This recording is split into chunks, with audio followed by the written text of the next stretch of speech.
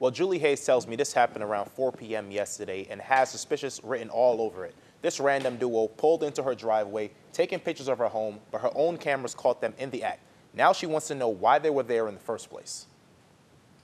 It's not the norm, especially for this quiet area. This is the moment before Julie Hayes says two people came to her home on the 600 block of Southeast 31st Lane and violated her privacy. I felt invaded. I felt, that I have no privacy, and they just had no care in the world. Around 4 p.m. yesterday, that right there sends a red flag that it could be a rental scam. Hayes says her home surveillance captured them going around her property and taking pictures. I'm scared that, people are now going to start knocking on my door, saying, hey, I rented this house, or it's my vacation home. But the duo did not seem to realize that they were on cam. Hayes tells me the woman in the video rummaged through her mailbox, leaving her worried that her personal information could be compromised. It could be a check I was receiving. I could have had outgoing checks.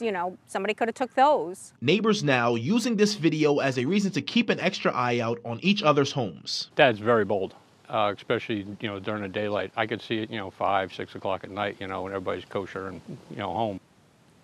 And that homeowner tells me she did file a police report and that the police were at her home yesterday asking questions. If you recognize the people in this video, call Cape Coral Police. In the studio, Joseph Ojo, ABC 7.